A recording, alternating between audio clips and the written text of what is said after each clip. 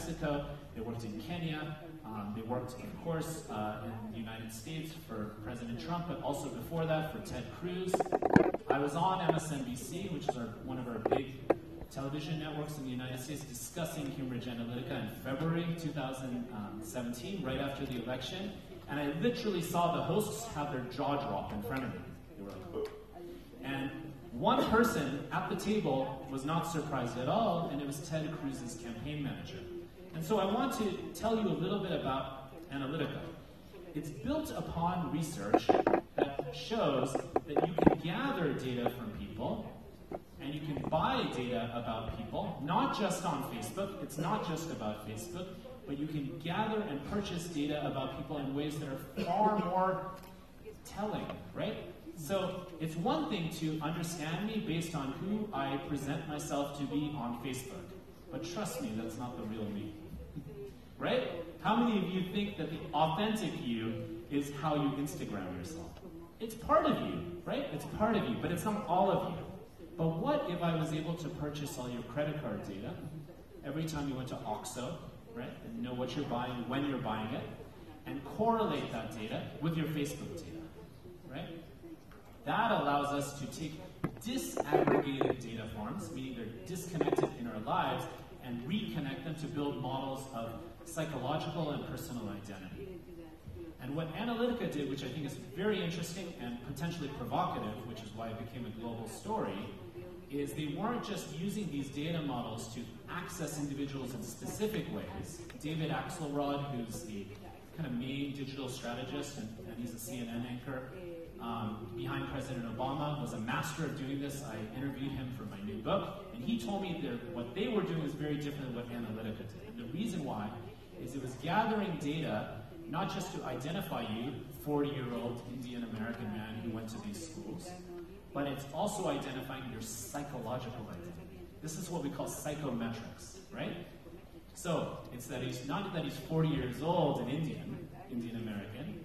He's 40 years old, he's Indian, and he's neurotic at these times of the day in relation to his wife, maybe, and open-minded when he's with new people, like all of you, and anxious at these other times. So there are much more subtle ways of understanding one's identity. Do you understand that? So that means if I understand that about someone, I can provide them with advertisements, or what we call sponsored news stories, which is kind of similar to what we say when we say the term fake news, a little bit different. That is based on targeting you, based on who you are psychologically, right? Demographically and psychologically. So I can make you not want to vote if you're a Hillary Clinton supporter, right? I can make you, as a Bernie Sanders supporter, think that Trump might be better than Hillary Clinton. Not by saying that, but by recommending you content that's designed to influence your outcome, your actual behavior after the fact. And this all built on provocative research, well, you get it right there, of my colleague and friend Michal Kosinski, who's a professor at Stanford and has become quite famous because he developed the underlying algorithms that Cambridge Analytica ended up using. And this guy's a good friend of mine, but he's very much a provocateur. And he says things like, I can understand you better than your spouse with 300 Facebook likes. Right? Forget the credit card data, which I think is way more important. I can understand you and make predictions about you more than any of your friends with 10 Facebook likes, 70 more than a friend, 150 more than a family member. So this is one way we can use data and technology in relation to political campaigns and elections, which obviously, in some sense, seems to be problematic with principles of an open democracy. Right, or even classical principles that have been embedded here in Mexico of free speech, of public discourse, of open dialogue, of people having power over their own voices in the context of democratic organizing. But I do want to say that this is not the only way in which technology can or will or is being used for campaigns. We see a pattern in the United States, you might find this interesting, of many candidates, including one in Texas right now named Beto O'Rourke, very important election because it's the border. He's from El Paso, Texas, next to Juarez, that are not taking any money from political action committees, no big private money, and that are raising all their money, and you guessed it, online. I gave 20 bucks to this guy, I gave 50 bucks to that guy. And it's not just candidates from the left, it's also candidates from the right. That's happening. And I think that's really important because that's another way in which we can think about the internet. Taking us all from being apart to bringing us together.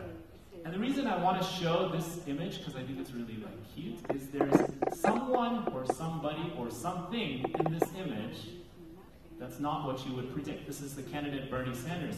But do you see that little bird there? It's on the podium. So this happened live when Bernie Sanders was giving a talk during the political campaign. This bird showed up on the podium, and instantly it became the viral trending topic all over social media. And why is that? It's because there was a photographer right there, there was a Twitter kind of team right there, and they took this little micro event and they made it a macro meme, right? Another one that was very popular in the United States was Obama Girl. I don't know if you remember this. In 2008.